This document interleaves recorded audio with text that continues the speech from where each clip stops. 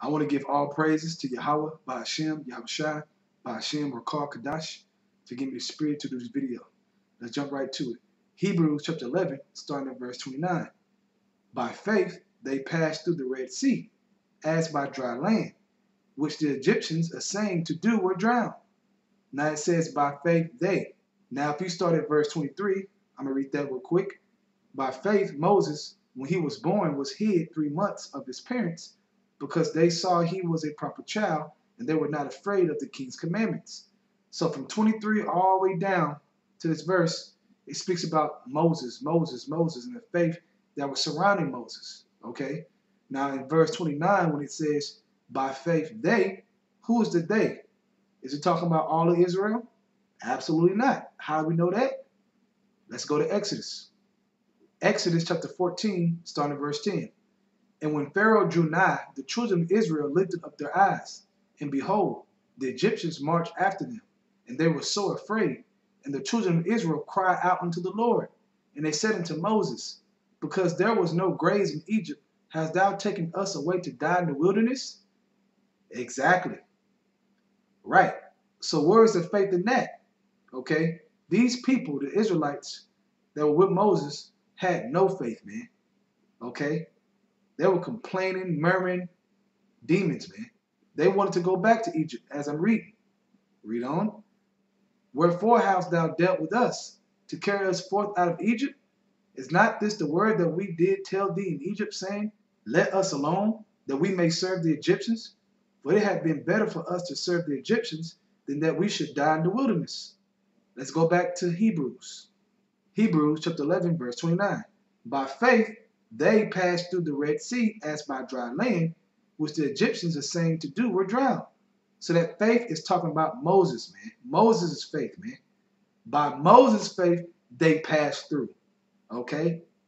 Israel as a whole did not have faith in that moment, man.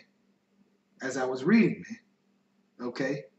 And this is real heavy, man, once you think about it, man, because when Moses split the sea through the spirit of Yahweh, man, okay, through the Most High, Moses himself still had to have what?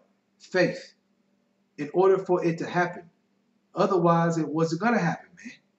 And who put that faith in Moses? The Most High, Yahweh. Okay? But remember, okay, I'm not going to get it, but remember in the scriptures, when the Most High needed Moses to talk to Israel, and Moses said what? He was slow in speech, man. Meaning he had no faith in that situation. And it said it pissed the Most High off, man. To the point where he said, you know what? I'll send Aaron. Because he knew Aaron would have faith to do it. So the Most High uses you to do things, man. Okay?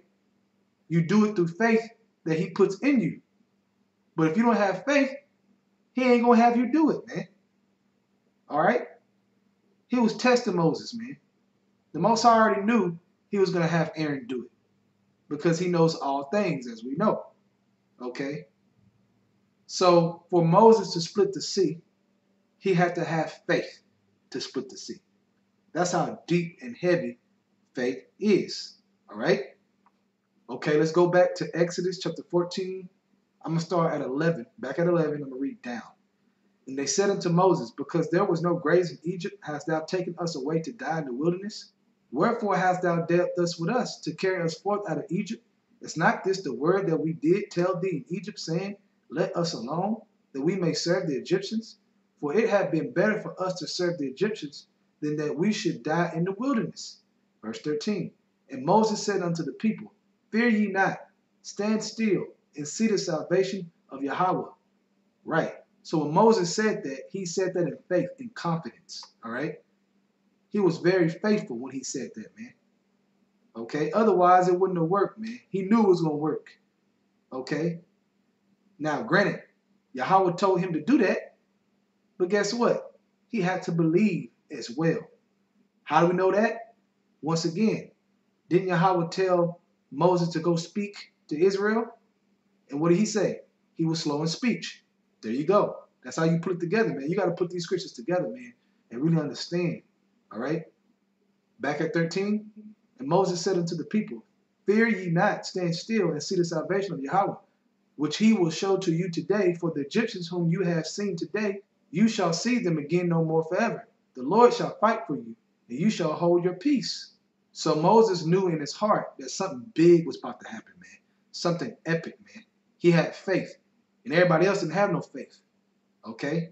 Now Aaron was with him, all right? And Aaron played a big part when you read the story of Moses dealing with the Pharaoh, okay, and certain things. Aaron was up in there, man. As I said earlier, man, when Moses didn't want to speak because he didn't have faith, saying he was slow of speech, the Most High called Aaron to do it. Just making that point, all right?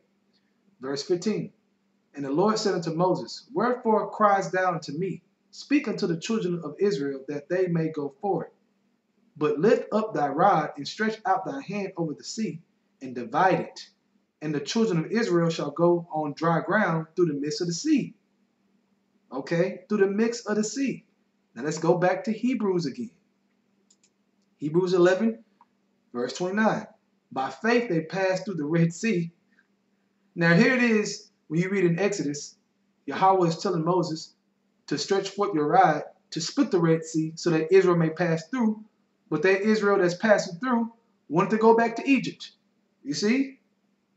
They didn't have faith, man. They thought they was going to die. Okay? So let's finish 29 again. By faith they passed through the Red Sea. By Moses' faith.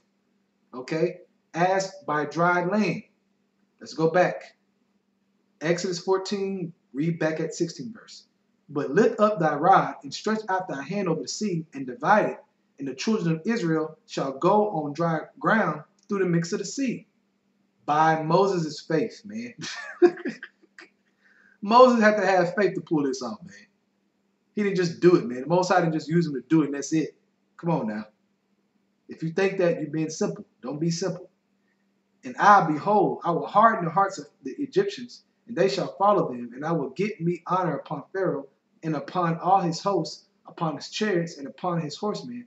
And the Egyptians shall know that I am the Lord, when I have gotten me honor upon Pharaoh, upon his chariots, and upon his horsemen. So, as you see right now, it proves it in the spirit that yes, Yahweh wanted Moses to do that. But Moses had faith in his spirit to stretch forth his hands, man. Okay? He couldn't do it timid. He had to believe. So my question to you brothers all across the globe, what's the difference between the Most High telling you and you just doing it through faith, man? Okay? Anything is possible, man. This proves it. All right? You have to look at the scriptures for what it is and really understand it, man, with wisdom. That Moses had faith to do this, which is why it happened. Not just because he had Moses do it. Okay? There's a big difference, man. From there, let's go to Matthew chapter 17, verse 20. And Yahweh said unto them is the disciples, okay, when they couldn't cast off the demons, all right? And they asked the Lord why we couldn't cast them off. So it says, and Yahweh said unto them, because of your unbelief. For verily I say unto you, if you have faith as a grain of a mustard seed, you shall say unto this mountain, remove hence to yonder place, and it shall remove, and nothing shall be impossible unto you. Right. To the average person, splitting the sea would be impossible. But it became possible with Moses because he believed, even though all the other Israelites didn't believe it, man. They was ready to go back in Egypt to serve the Egyptians, man. They were about to die, according to them, man. So do you see what faith does, man? Faith even splits seas, all right? It divides waters, man. It does anything because why? I'm going to read it again. And it shall remove, and nothing shall be impossible unto you. Okay? Did not Moses remove the waters and split it? So brothers, hey man, a lot of spiritual things about to go on a high level, man. Like I said, we always say we already got a form of spiritual power, and we do.